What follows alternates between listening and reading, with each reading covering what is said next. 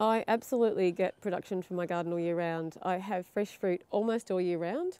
The main time I don't have fruit production in a block that's not quite 600 square metres is when it's right between winter and spring. So that's what people who do a lot of food growing in their garden call the hungry time.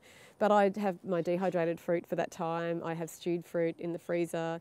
I have fruit bottled, and so that's the time that I access those fruits.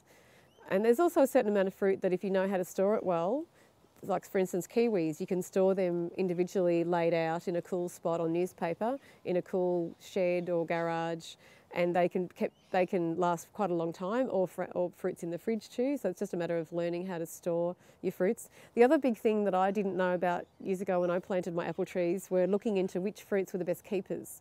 So if I was planting my fruit garden now, I'd be staggering it so, and that's what I always put into my designs now, is apple trees that fruit very late and are good keepers. So you put in those varieties that fruit really late, so you've still got apples fruiting very late in the year. And then of course you plug in as many citrus as you can because they're often fruiting through winter, so mandarins and oranges and grapefruit, and even finger limes are coming in mid to late autumn. So then that gives you something until the wild strawberries or the alpine strawberries start in early spring, and then the strawberries and then the other berries. So you've got that continuum.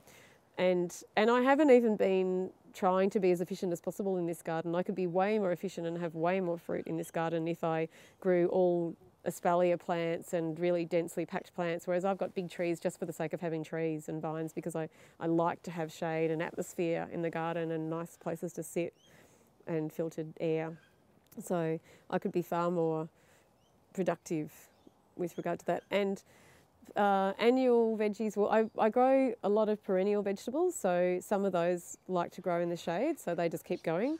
Then I have unusual vegetables like chocos that I use up walls, so they'll kick in winter and give me, the choco vine would give me at least 100 fruit, and that's in semi-shade, or it gets a little bit of shade, but it really prefers to climb up to the sun. So often cases you can achieve that idea with a garden that might be in a lot of shade, but if you put a structure up, plants can get up to the sun.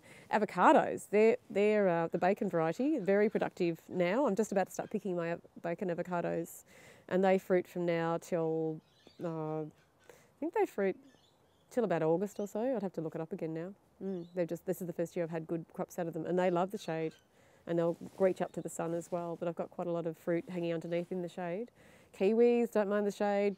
My neighbour Anna showed me how to prune kiwis and keep them really low, and they're actually best trained along a paling fence, and they can be very easily trained along like that, so very easy to access. She's an elderly lady who maintains her kiwis with no problem, and she's not the healthiest or the youngest lady in the street.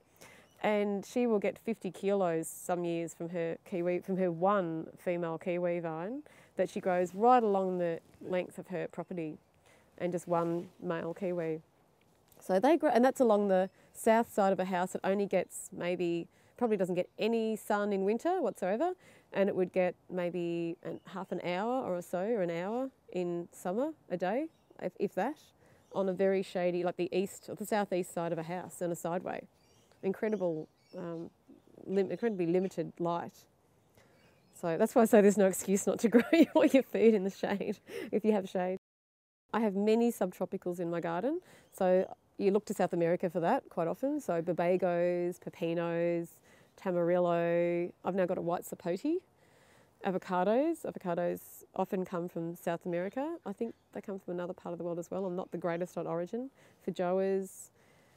What else comes from South America? A lot of those really unusual fruits. Oh, of course, the yarkon, the oca, or New Zealand yam, called New Zealand yam, but it's really not from New Zealand, really from South America. That's a bit of a list straight up off the top of my head. So there are lots of South American. They do really well in Melbourne. I know people access SGA information from all over Australia, but South American plants do really well in Melbourne because the climate's quite similar in a lot of cases to a lot of parts of South America.